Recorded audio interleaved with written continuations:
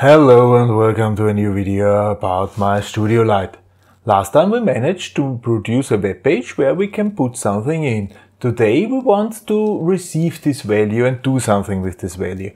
Well, I did some reading and I found out, I should have used another server implementation. There would be another server, asynchronous web server. However, I decided I'm going now to check the arguments on my own. I just need one argument and hey, a little string parsing, why not? So I am adding a string and this is argstring, and adding a string which is argvalue, and I'm adding an integer value, right? And if I'm reading an argument or not. Whenever a client is connected, so here, I will set this arg string to nothing. I will set this arg value to nothing, and I will set this argument to 0. So we are not in an argument right now. So, and here I have to check if C equals, and the sign was this. Oh, let's start if switch argument case 0. If C equals question mark, argument is 1. So now we're in argument. If we have received a question mark. Alright, break. This is good. Case 1, we are in an argument. Well, if C, how did this look like? This string we have to parse? Question equal. The equal sign is the last thing. So if C is not equal, we will add to argname, argstring plus equal C. Else, and now the string is ready. Now the string is ready.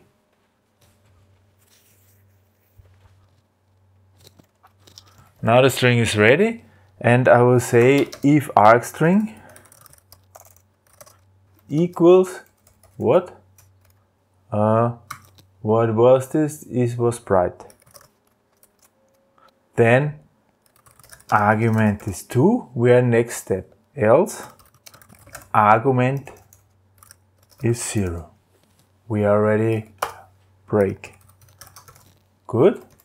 And here I have to check if it's the second argument in the row, then I have to also add, or C might also be what is the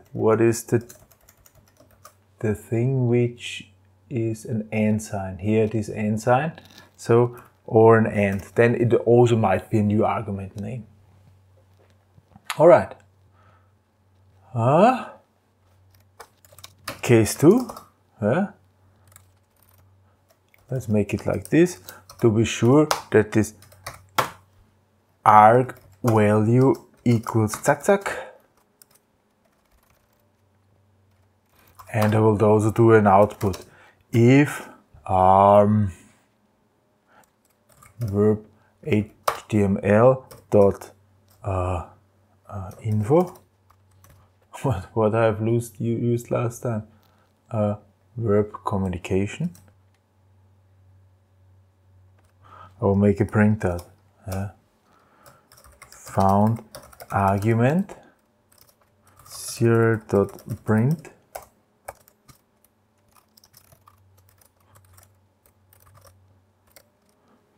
and then we will argstring, right? Argstring. Good. So put this out. Yeah. Good. In case 2, if C is not like n, if C equals new line, this might also occur. This might also occur, right? Right? This might also occur. No. HTTP.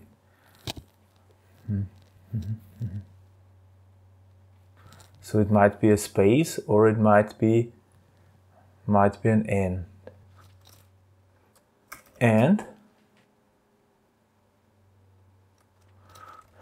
not equal space. Then we say arg value plus equals C, else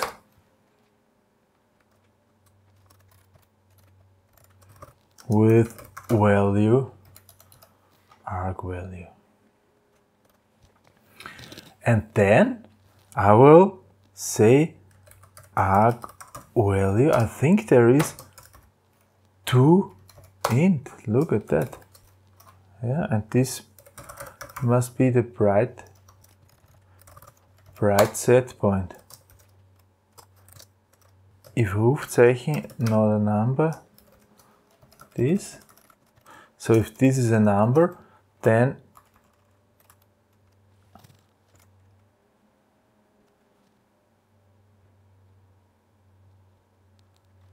it's not working.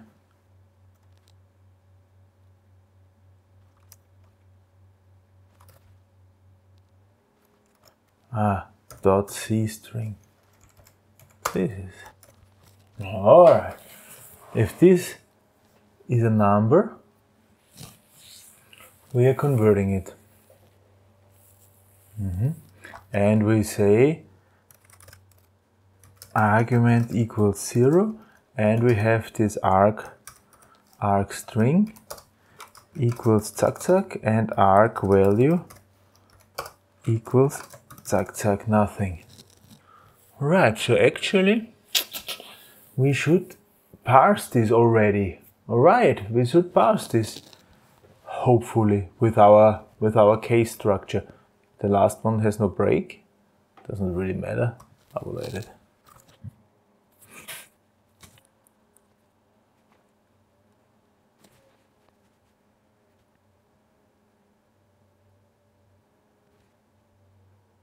Let's see.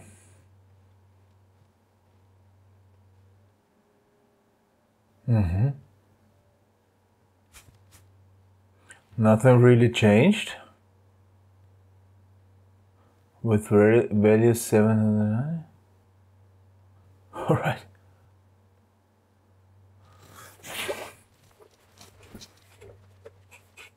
I will do this anyway.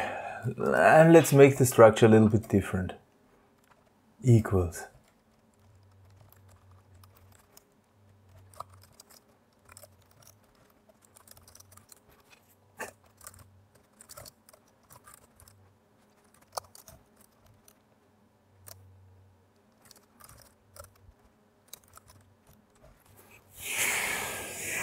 See. Let's see.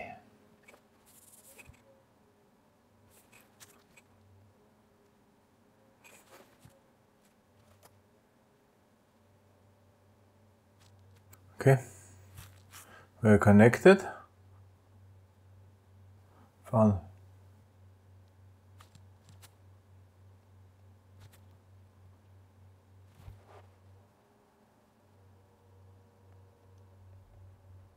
Found argument bright.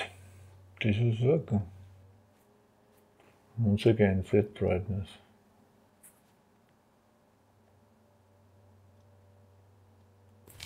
We are somehow 1 too less. What is that? Found argument bright with value. So something is happening. Bright set point. This seems like it would work. The second argument is also not found. I'm not sure why.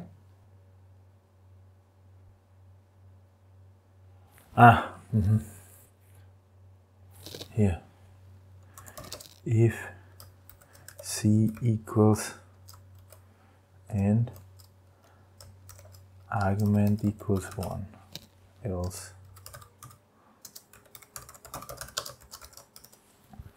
Okay, this is clear. This is clear. But here we are setting obviously the brightness set point.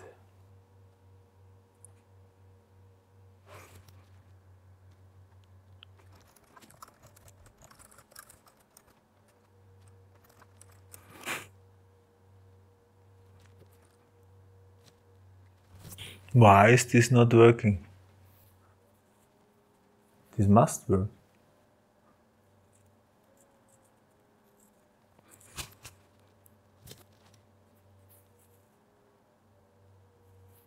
$1,521. Setting brightness 673.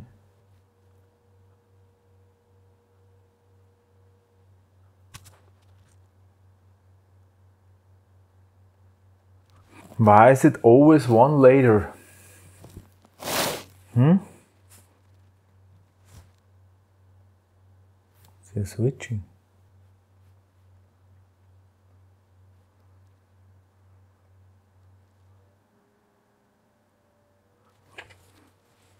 How is this possible?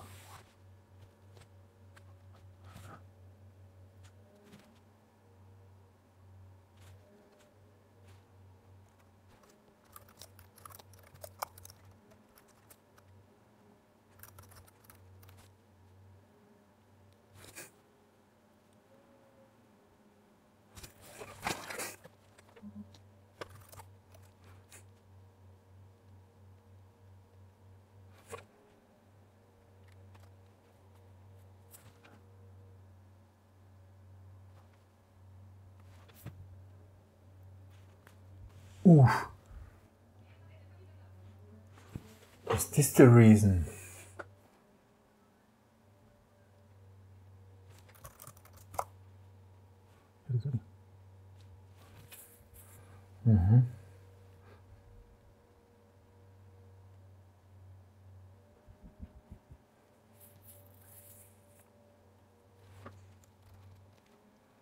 Now it's working.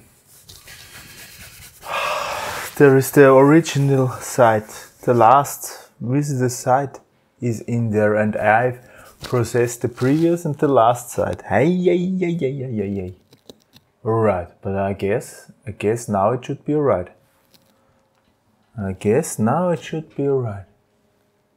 Let's see.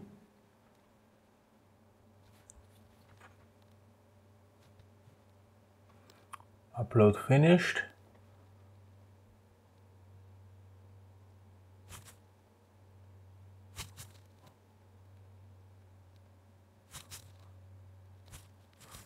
Yes, look at that. Now it's working. Sliding down. Dark. If I cover it. Oh. Right, sliding up. The set point should be high. Set. Alright. Very high. Alright. Finally. Yeah. If you look at this request, here there was the last thing, and this has nothing to do. I always also parse the last. This is the request here. Yeah. And somewhere later comes a line. Alright. So this is why I always switch in between. It's working too good. It's too good. Yeah. And now, however, I don't want to press this button all the time. I do not want to press this button. So I somehow have to implement also in my, this I'm getting rid of. Keep it in. Why not? I will do a second function here, not only on input, but also on mouse up. I will make document get element by ID, and this ID is now by form, is called form, here it is, and I will call submit get element by ID document slider on mouse up. So every time I will slide with mouse up, I don't have to press the submit button, hopefully, using the on mouse up event.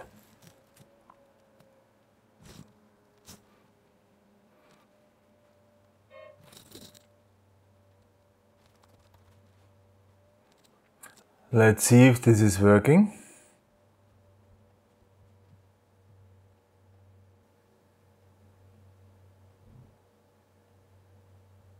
Yes.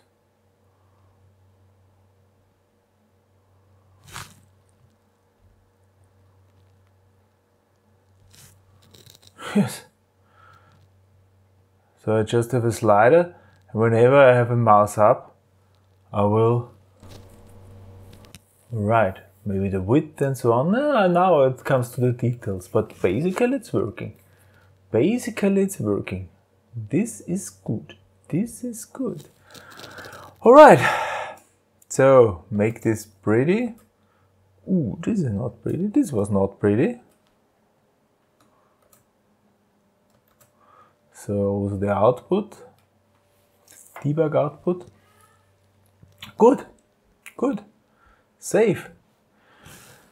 Alright, so we can web server. Okay, I said okay with the IP address. I'm not satisfied with the IP address, so I will have a look into how to add a little display. I have some displays, spare displays here, yeah, because I bought them at one point in time, and right. So now it's time to use them. Flashy, flashy, flashy, flashy, flashy. Thank you very much for listening. Goodbye.